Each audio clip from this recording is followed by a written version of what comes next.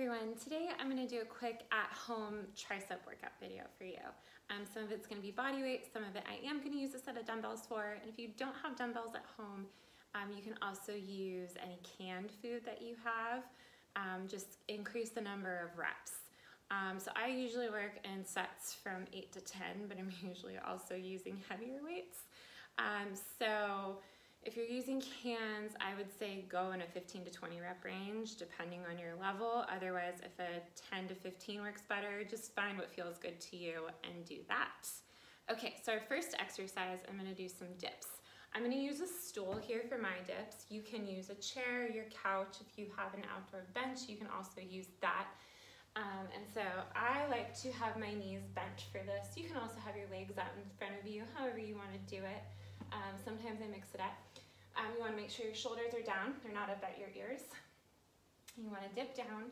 You don't want to go too far so that you put too much stress on your shoulder joints. You want to go down far enough so that you push back up and really get some good tricep extensions. And so usually with dips, I'll do anywhere from 15 to 20 reps with these, since these are just body weight.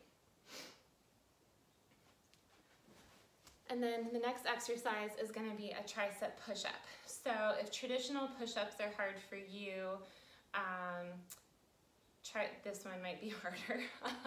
The tricep push-up, your hands are closer together because it just gets more tricep activation than the traditional push-up, which is more chest and shoulders. So for this, you can do regular straight and go down. Or you can also come on your knees and do it that way, if that's easier.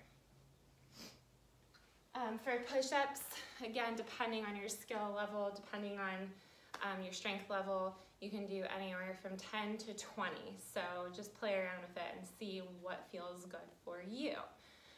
So now the next exercise is something that I'm going to use my dumbbells for. So I have, my husband found these lovely 15-pound dumbbells for me. I'm going to do some tricep kickbacks. So with my kickbacks, I stand slightly bent over, and you can do double arms. Just make sure not to swing. You don't want to swing. You want to keep your elbows nice and tight, core is always tight, core is always engaged. You can do one arm at a time, and if you have cans, same thing. Now if standing is too difficult, if it puts too much strain on you, you have a hard time with your core, grab a stool and do it on a stool. You know, you can sit down and give yourself more stability. You can also use your stool or couch to do some single arm this way, where you have a little bit more stability. You can have your knee on, or just at least have your hand on, stagger your stance, and do it this way too. This just helps give you a little bit more stability if you're having a little bit of trouble the other way. And now the other tricep exercise is going to be an overhead press. This is also a really great one.